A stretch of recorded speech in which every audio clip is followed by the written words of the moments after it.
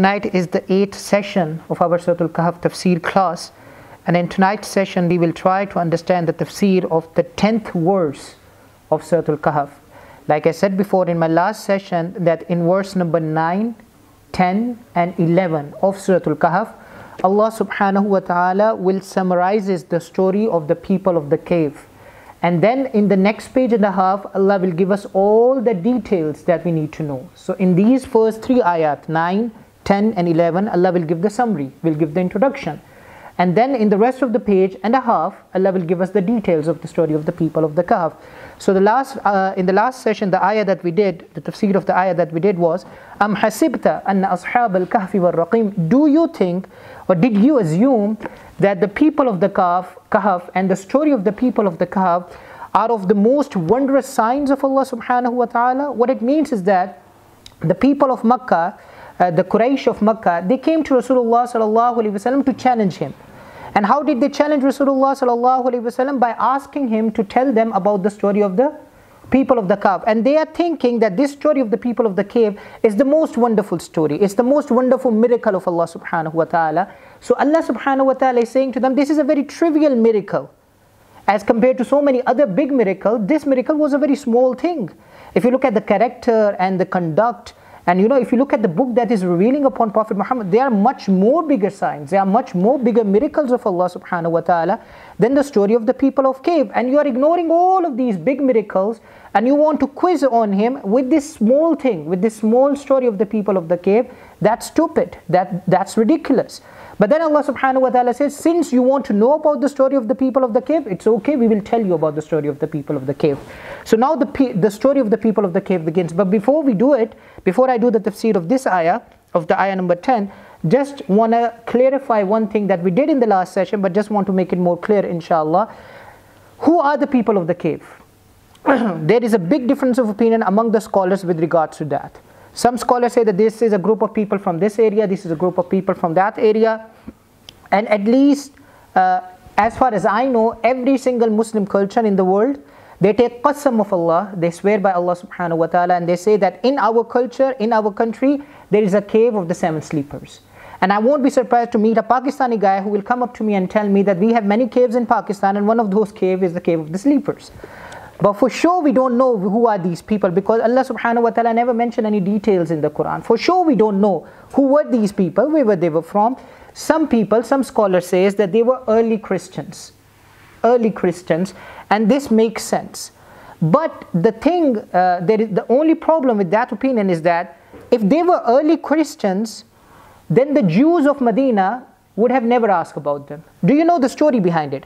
The people of Makkah, they went to the Jews of Medina. And why did they go to the Jews of Medina? Because they thought that the Jews of Medina are the most educated people, knowledgeable people. So they went to them and they said, give us something so that we can quiz Prophet Muhammad, so that we can challenge him, something that he wouldn't know. And then the Jews of Medina told them to ask Prophet Muhammad sallallahu alaihi wasallam about the people of the... And by the way, in those times, now Jews and Christians, they love each other, but in those times Jews used to hate Christians. Even in their books, they accuse Maryam alayhi salatu wasalam, na'udhu billah, of adultery. So they hated Christians. So if they were early Christians, the people of the cave, then the Jews of Medina would have never asked the people of Quraysh to ask Rasulullah sallallahu alaihi wasallam about the people of the cave, if they were early Christians. So what they say is that the people of the cave were the early Jews, and they used to live in an Iranian province. And in that province, the king was Zoroastrian. He was a fire worshipper. And at times, he used to persecute Muslims. He used to persecute people who used to believe in Allah subhanahu wa ta'ala. So maybe they were a group of early Christians. Maybe they were a group of early Jews. But whoever they were, they used to believe in Allah. They used to believe in true prophet. Their society was a pagan society. Their society was an idolatrous society. So do we understand that? Alhamdulillah. Now the story of the people of the cave begins. The 10th ayah. إِذْ أَوَى الْفِتْيَةُ إِلَى الْكَهْفِ. Remember the time when a group of young people, fitya means young people, the prime in their youth, fityan, who are in the prime of their youth, 20, 21, 23, 25 years old. This is the age. When a group of young people, they sought refuge in a cave. فَقَالُوا, and they said, رَبَّنَا آتِنَا. They entered the cave And the first thing they did when they entered the cave is that they made a dua. And they said, Rabbana atina min ladunka rahma. O our Rabb, grant us mercy that comes directly from you. وَهَيِّئْ لَنَا مِنْ أَمْرِنَا رَشَدًا, and make our affairs straight and firm. What does this show us? I'm just going to do the tafsir of this one ayah, so don't worry. I'm only going to take 15 minutes. I have 10 minutes. Now I need your attention. What does this show us?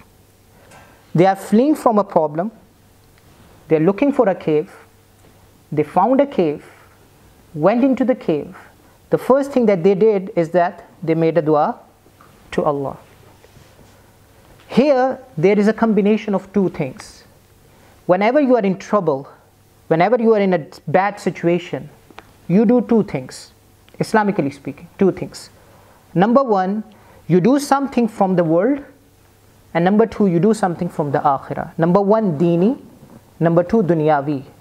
Something spiritual and something physical. You get sick, you go to a doctor, you make dua. You don't have a job, you send your resume everywhere, use all the contacts that you have, you make a dua. You don't have an education, you go to a college, you make a dua. These people, they are fleeing for their lives, running away from their community, looking for a cave, find a cave, goes into a cave, then make dua to Allah. They didn't say that we believe in Allah, we have tawakkul in Allah, Allah will protect us. We don't have to go anywhere, we don't need to go anywhere. You just sit in your houses, Allah will pluck you from the heavens and Allah will protect you from the enemies. No. They did whatever they could. And then they made dua to Allah subhanahu wa ta'ala. What does this show us about our religion? Before I tell you anything, I want to give you a hadith of Rasulullah. Because you know, a lot of times when we become super religious, I don't want to make fun of anyone. And I am as guilty as all of you. But sometimes when we become very religious, in our mind, what we are supposed to do is just tawakkul in Allah, tawakkul ala Allah. And people actually don't understand the meaning of tawakkul ala Allah. What does it mean to have reliance upon Allah subhanahu wa ta'ala? Let me give you a funny example first. By the way, tawakkul ala Allah means there is a book called Sharah Tahzeeb. And the scholar of that book, the author of that book, he gives us the definition of tawakkul ala Allah. What does it mean to rely upon Allah? So he says, tawakkul ala Allah means tawjihul asbabi nahwal matlubil khair. You use all the means that are available and you direct them in the right position. That's what you do. That's what we call tawakkul ala Allah. That you use all the means and you direct them in the right position, and that's what you call tawakkul ala Allah. A person came to meet Rasulullah. Authentic narration, by the way. A person came to meet Rasulullah sallallahu alaihi wasallam in Medina. Came from far off place, so he came onto his camel. He went into the mosque. Prophet sallallahu alaihi wasallam asked him, "Where is your camel? Where did you leave your camel? Did you make sure that your camel is safe? Did you tie your camel to something? You make sure?" He said, "No, Ya Rasulullah, I left my camel, tawakkal ala Allah. Relying upon Allah subhanahu wa ta'ala, I left my camel outside." And Prophet sallallahu alaihi wasallam said, "There are some wolves outside, predator outside. They have tawakkul ala Allah, they are roaming around, they have tawakkul ala Allah. They will find their food very easily, inshallah." Now, what does it show us? Kahf radiallahu ta'ala anhu, he gave us a very unique incident. He said, we were sitting with the companions. We were sitting with Rasulullah sallallahu alaihi wasallam in Masjid al-Nabi. Sunan Abi Dawud riwayah. The riwayat is mentioned in Sunan Abi Dawud. He said, we were sitting with Rasulullah sallallahu alaihi wasallam in a mosque in the morning time. And all of a sudden we saw a young man. And this young man is full of strength. He's strong, shabun. He's young and he's strong. And not only he has physical strength, he's active. When he wants to do something, he accomplishes it. And not only that, he gets up early in the morning to do his job, to see his business, to do his job. So we see this man. And we saw how he looked, and how strong he is, and how active he is, and how he's going to his work early in the morning. We looked at him, and we said to him, woe unto him. Woe unto him. That he is so strong. He said that whatever he was doing, we thought, the Sahaba said, we thought that whatever he was doing, he was not doing it for the sake of Allah subhanahu wa ta'ala. So we said, woe to him if he only uses his strength and energy for the sake of Allah. And in those times, sabilillah means, sake of Allah means that you go out in the path of Allah and you fight. You fight on a battlefield, meaning you are a mujahid. That's what sabilillah. In a normal context, that's how people used to use sabilillah. If only he uses his strength and energy to go out in the path of Allah subhanahu wa ta'ala to propagate the deen of Allah. Prophet ﷺ said to them, "La taqulu haza." Don't say this. Don't judge people only by what you see. Don't put them on the scale without knowing the reality. Don't be judgmental. You're not allowed to say such thing. You're not allowed to assume. And then he gave 3 scenarios. Listen to these 3 scenarios. He gave these 3 scenarios. He said that if this person wakes up early in the morning, goes to work so that he can take care of himself. He can be self-sufficient. He doesn't live with his parents. He doesn't rely upon his parents. It's not like his parents raised him up and then paid for his education, and then he never completed that education because he needed a year off so that he could think through things. He needed a break because he's going through high school and the first 2 years of university, and he needed a break. Oh my God. No, we are such kind of generation. Cheeseburger, that's what we call. He wakes up early in the morning, does his job. Why? Because he wants to take care of himself. He wants to be self-sufficient. Prophet ﷺ said, he is in fact in the path of Allah. He's better than a mujahid who is fighting in the path of Allah, who is fighting on a battlefield. And then Prophet ﷺ gave a second scenario. He said, if he wakes up early in the morning, goes to his work, and his intention is he can take care of his parents. He has mother, he has father, they are weak, he wants to take care of them. Or he has children, dhurriya, he has offsprings, and they are weak. So he's struggling and he's going and he's waking up in the morning and he's working so that he can take care of his children. Prophet ﷺ said, indeed he is in the path of Allah subhanahu wa ta'ala. Third scenario, وَإِن كَانَ يَسْعَى تَفَاخُرًا أَوْ تَكَاسُرًا فَهُوَ فِي سَبِيلِ الشَّيْطَانِ. Now you will see the difference. Same situation, same exact thing, but you will see the difference. Prophet ﷺ said he woke up early in the morning, goes for his work, but his intention is not to take care of himself or his family or his parents. He's going out so that he can tell other people how much he has.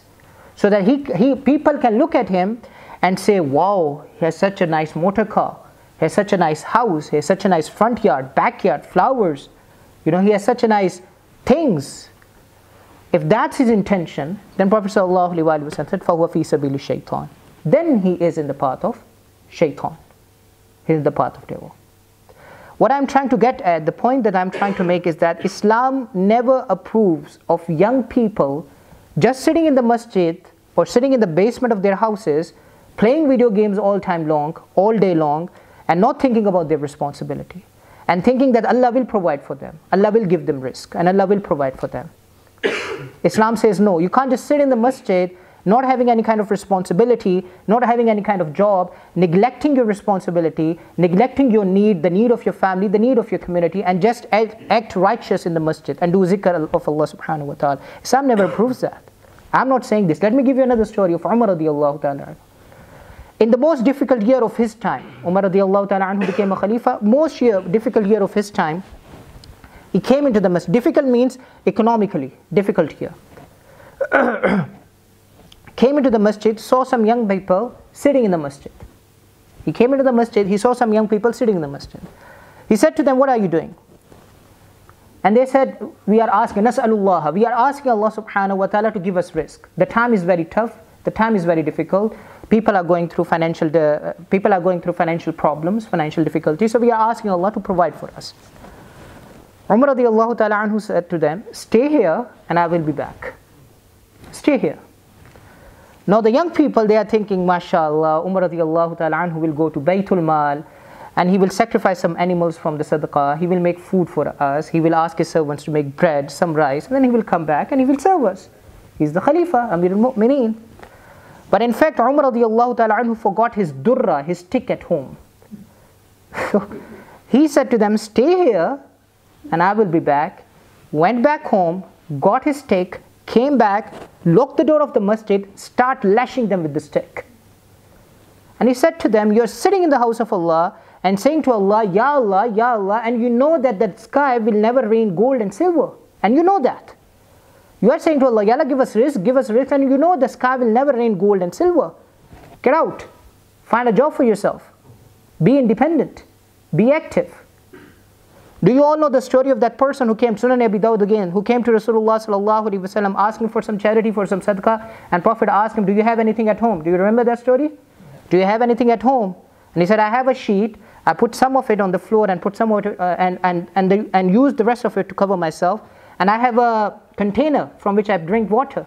The Prophet ﷺ said, bring them to me.